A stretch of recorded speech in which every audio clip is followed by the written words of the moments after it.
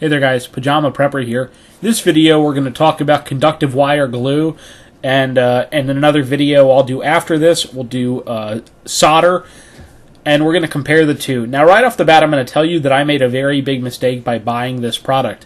Not because it's from Radio Shack, but because it's really difficult to call this a glue.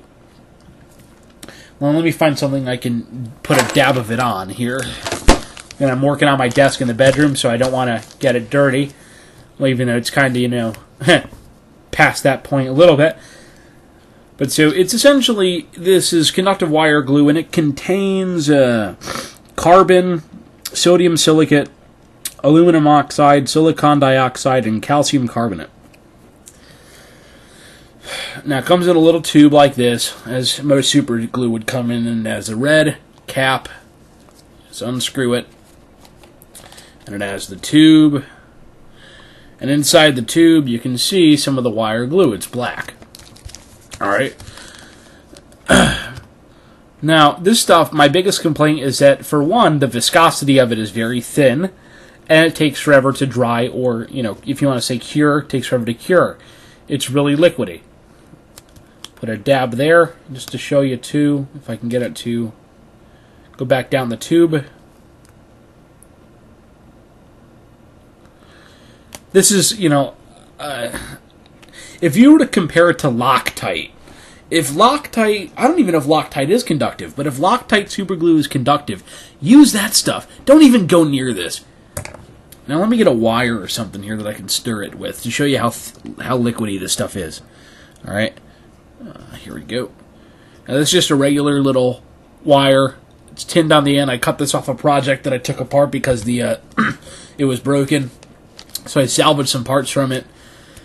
Alright, so this is how liquidy it is. I just don't want to poke a hole in the thing.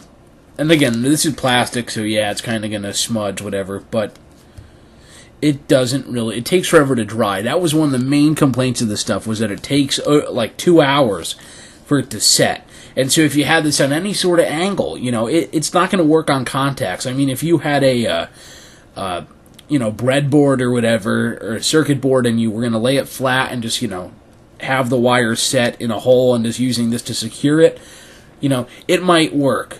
But if you had to, attach this to, let's say, a switch, or, the tabs on the back of a fuse, panel-mounted fuse. If you watch the video I did with the CW practice key project that I did, I tried to use this stuff with that, and it didn't work at all. I had to wipe down the contacts and everything so I wouldn't get a short when I finished it all. But it's really thin. It takes a while for it to get to where it's even close to being sticky. Even now, it's like playing with muddy water.